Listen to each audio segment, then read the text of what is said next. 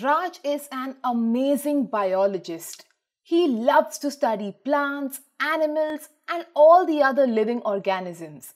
One day, he was watching a video about the process of fertilization in humans.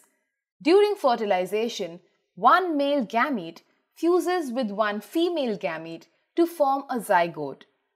The zygote then grows to form an embryo that later grows in a protective bag called uterus and receives nutrition from its mother through a connecting organ called the placenta.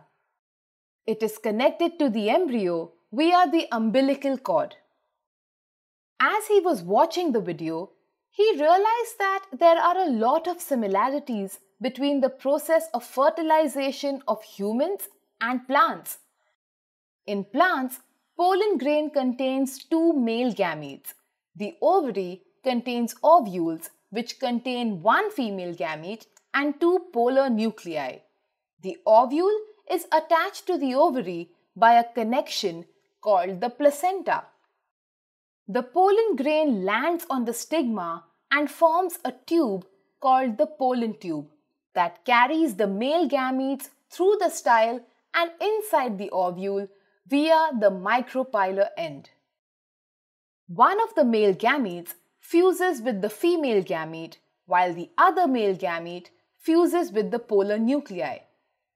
The fusion of male and female gametes results in the formation of a zygote, whereas the fusion of the second male gamete and the polar nuclei results in the formation of an endosperm.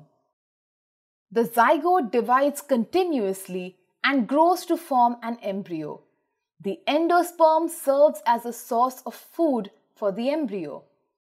The ovary swells to form the fruit, and the wall of the ovule forms a hard and tough covering that protects the embryo, and thus a seed is formed.